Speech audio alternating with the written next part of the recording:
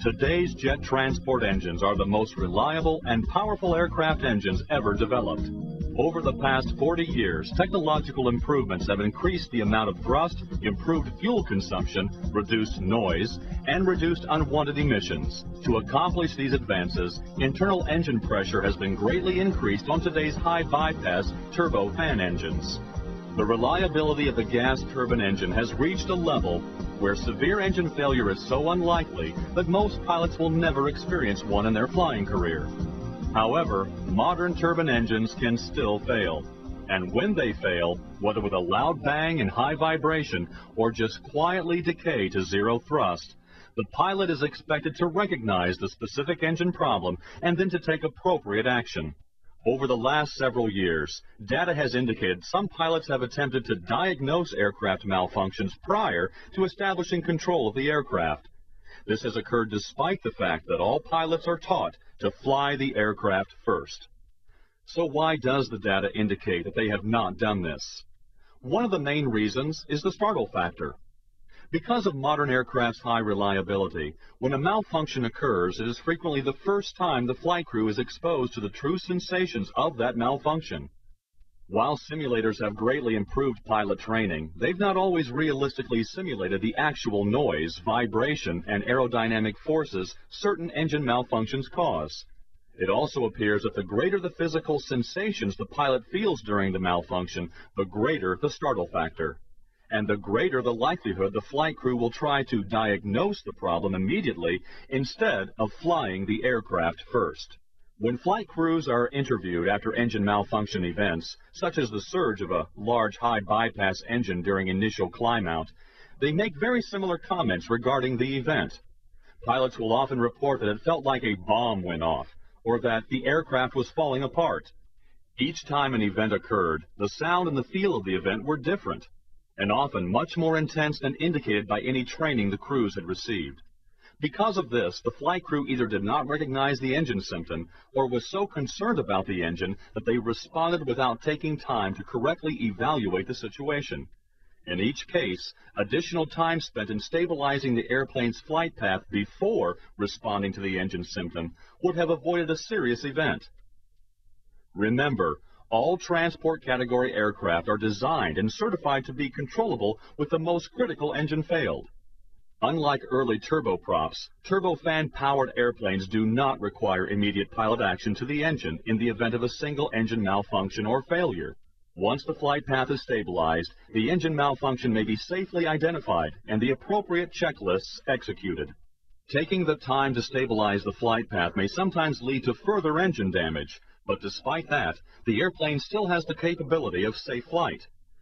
Engines are tested during initial certification to demonstrate ruggedness following bird and ice ingestion. Even after a major failure, such as the loss of an entire fan blade, which is an extremely rare event, the engine shuts down safely and the airplane is still airworthy. Service history of fleet aircraft verifies that there are generally no engine failures requiring an instant engine shutdown in order to maintain airplane safety, and that continuing a takeoff after an engine failure at V1 is safer than rejecting the takeoff. So, the capability to recognize turbine engine malfunctions must be learned. But how? The objective of this video is to provide pilots with information to help them recognize and identify various engine malfunctions that have led to inappropriate crew responses and accidents in the past. These malfunctions include fire warnings, tailpipe fires, bird strikes, vibration, engine surge, severe engine damage, and slow power loss. In each case, the first priority is to employ the basic stick and rudder inputs necessary to maintain aerodynamic control of the aircraft. Remember, fly the airplane and then identify and respond to the engine malfunction when time permits. Fire warnings result from excessively high temperature in the space between the engine casings and cowling, or from fire detection system malfunctions. The heat source may be an actual fire around the engine, an engine failure allowing poor air to escape through a hole in the casings, or a leak of hot air from a bleed duct. Whenever a fire warning occurs, the first priority must be to fly the airplane. Once the airplane is stabilized, attention should then be directed toward execution of the appropriate checklist. Even if there is an actual fire, there is adequate isolation between the airplane structure and the nacelle to ensure sufficient time to establish and maintain airplane control to a safe altitude. Taking this time may cause further fire damage within the nacelle, but accident reports consistently show that flight path control must be focused on first, and it must remain a high priority until landing. Engine torching, or tailpipe fires, mostly occur during an abnormal engine start, but they may also occur after shutdown or during other ground operations. Although there may be no cockpit engine instrument indication, these events can be very spectacular when viewed from the ramp or cabin, and have been confused with an actual engine fire. The torching may be of short duration or it may last for several seconds. Note that the flame is confined to the tailpipe. Flames may turn upward and threaten the wing if no airflow is maintained through the engine, and in some cases, an EGT increase may be indicated on the flight deck. Simply cutting fuel flow while continuing to motor the engine normally extinguishes the flames. The flight crew depends on ground personnel to identify engine torching. If you are told of an engine fire without any flight deck indications of a fire, follow the engine torching procedure as outlined in your flight manual. This procedure will direct you to motor the engine and extinguish the flames. The regular fire procedure will not. Do not perform the engine fire procedure unless a fire warning indication occurs.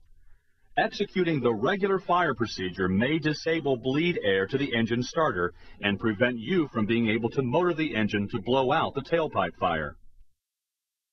There have been cases where flight attendants or passengers have initiated evacuations due to engine torching. These unnecessary evacuations can be minimized by prompt flight deck and cabin crew coordination to provide passengers with pertinent information and to alleviate their concerns. Bird strike is a concern for every pilot. The birds may be observed by the flight crew, or the first indication of a bird ingestion may be an engine surge. Flocking birds are a particular concern since they can affect more than one engine. It may be difficult to see the birds and to know how many engines have ingested birds. V1, rotate, birds. I check the birds. Come on, baby, keep flying. Keep going now. Keep flying. Positive rate. Yeah.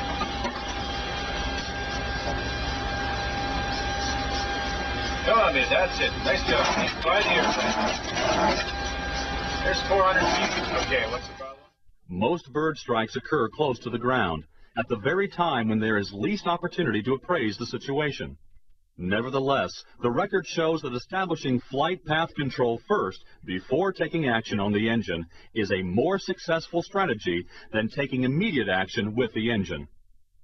There have been accidents resulting from bird strike-related rejected takeoffs above V1 speed, and in each case, the airplane was in fact safe to fly. Therefore, rejecting a takeoff due to a bird strike at speeds above V1 is not considered to be appropriate. Bird strike by an engine may be accompanied by audible thuds, vibration, engine surge, unpleasant odors, and abnormal engine instrument readings such as high EGT. Throttling back an engine may be needed to clear a stall after the airplane has been placed on a stable flight path. If the engine involved cannot be positively identified, do not shut it down. In the unlikely event of multiple engines surging, prompt action may be required to clear the stall on the engines one at a time, to assure that some power is available later. Engine vibration may be caused by a fan unbalance. This can come from ice buildup. It may also come from the fan blade material loss or aerodynamic excitation from blade distortion due to foreign object damage. Vibration can also come from internal engine failure such as a bearing failure.